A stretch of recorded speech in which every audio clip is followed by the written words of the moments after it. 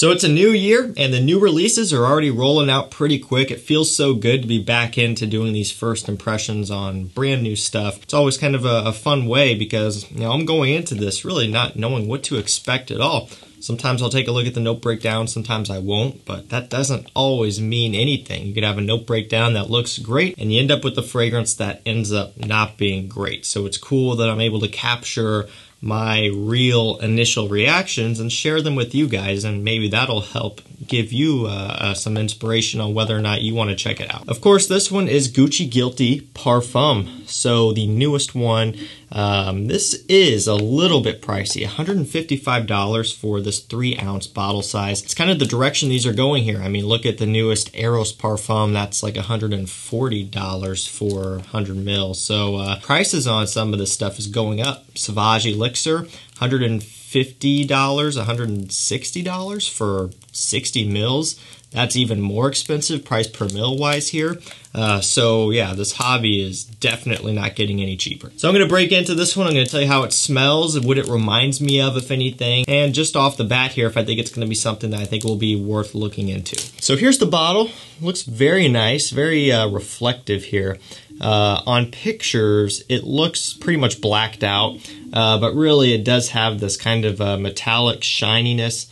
And depending on how you look at it, almost a slight flakiness to it if you get it in the light. It does look very sleek, very sharp looking though, and definitely looks like a Parfum bottle. You can see everything is pretty much color matched here, so the cap is the same as the bottle, has that same reflective look to it. This will be kind of a downside to some people because you can't really see the juice level. That's something that, you know, people like to see. I mean, you could shine a phone flashlight through it and nothing, so you will never be able to see the level of this stuff. So if it's one that's really good and you end up wearing it a lot, I guess you'll have to do the shake test. So let's go ahead and give this one a shot, spray it on skin, and we'll just see what we're getting ourselves into here. For 155 bucks, I'm hoping for something halfway decent, but we'll have to see. So it opens up kind of fruity fresh, a little bit syrupy sweet. It opens up like a true Parfum fragrance. Now this is something where after you've smelled a bunch of different things and a bunch of different concentrations, you can usually pick out kind of the richness and the heaviness of a higher concentrated scent. And even though this is primarily made up of fresher notes here up top, like a lemon, fruitiness, kind of a freshness, it has this heaviness, this denseness, and that's coming from just the sheer amount of concentration within the scent. I actually like how it smells, a good amount here. I wasn't expecting to dislike it. Now, what I will say right off the bat, and something that I do notice, is it's not going to be like a brand new, never before smelled type of DNA. It has more of a kind of a familiar smell to it. You know, this is not necessarily smelling like any one other thing aside from maybe some of the other Gucci Guilties, which we'll get to in a minute, but I'm talking about outside of this line here.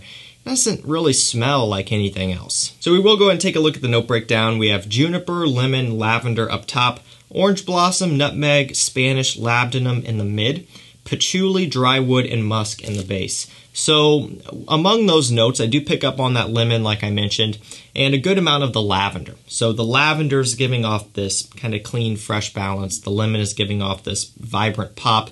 Now the orange blossom is lending to a little bit of the kind of fruity, citrusy sweetness. There's a little bit of the labdanum starting to work its way in, also adding to the sweetness. So I find that as it's sitting on my skin longer here, it is sweetening up and that fresh blast is starting to move towards the background. As it's drying down, I'm starting to pick up on some of the woods. So the patchouli is not too strong, it's not too earthy. It's a relatively mild version of patchouli, something that's going to be very easy to get along with. Now, the woods in here are nice and mild and subdued. It's really just providing a nice masculine base for everything else going on.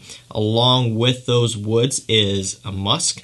Just a nice general masculine musk, nothing crazy, nothing super unique, just a musky base kind of adding to that masculine touch. I do pick up on a little bit of the juniper. That was more so in the opening, kind of giving off that bright pop. As it's settling down, it's still hanging around a little bit with some of the other woods and stuff, but it is kind of moving to the background. I find that the longer it sits on my skin, the more resinous and sweet it gets. And that's also in combination with this high concentration. So really, it's almost like a higher concentrated version of Gucci Guilty, essentially. If you really wanted to make it as easy as possible, they're essentially just releasing a Parfum, beefing up every component of the scent, making it richer, making it stronger.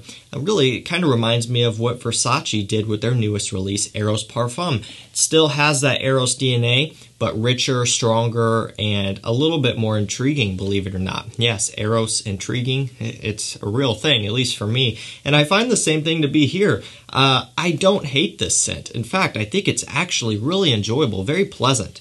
And again, I just want to reiterate, not necessarily something that's a mind blower, but when you compare this to all of the other Gucci Guilties aside from Absolute, it does have more character. Absolute is one that is unlike anything else.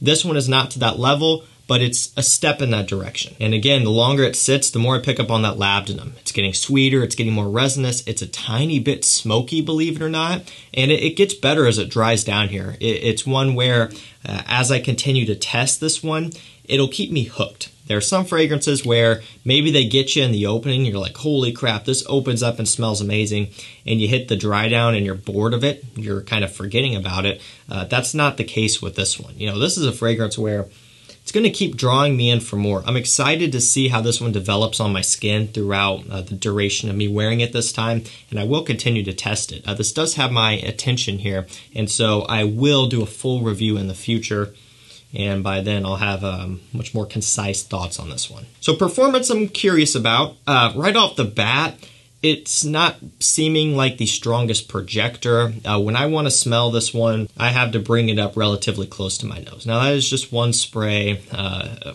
Many other things can contribute to that as well. I would say a couple extra sprays, you'll get some distance, but again, going back to the concentration, a Parfum, they will wear closer to the skin. That's just the nature of it. I'm hoping for good longevity though. So that's kind of it. That's my initial thoughts on Gucci Guilty Parfum Pour Homme so far. I have to admit, I actually like it. I think this smells good. I'm excited to continue wearing it and testing it over these next couple days. I think this is one that could be potentially one of the better Gucci Guilties. Again, I don't think it's going to top Absolute. That one's on a league of its own and also rumored to be discontinued, so who knows what's going on there. And if you want to pick one up, I will link it down below with 35% off so you can get it at a good price. I wouldn't sleep on that one, but I do think that this one will be a bit more appealing to the collector, but maybe still not fully. I will link this one down below also. I think it's available on pretty much all of your retailers now, so it is easy to get, at least here in the US. But again, you will have to pay up for it. 150 bucks, 150, 155 for 3 ounce. It's not cheap. Do I think it's worth that price? It's a little too soon to tell. Discounters will knock it back a little bit, but all of the Gucci Guilty Pour Hommes on discounters are still pushing $100, like mid-upper 90s. So it's not going to get discounted a too crazy amount here. Alrighty guys, if you have tried Pour Homme Parfum by Gucci Guilty, let me know what you think down below. Do you like it? Do you not?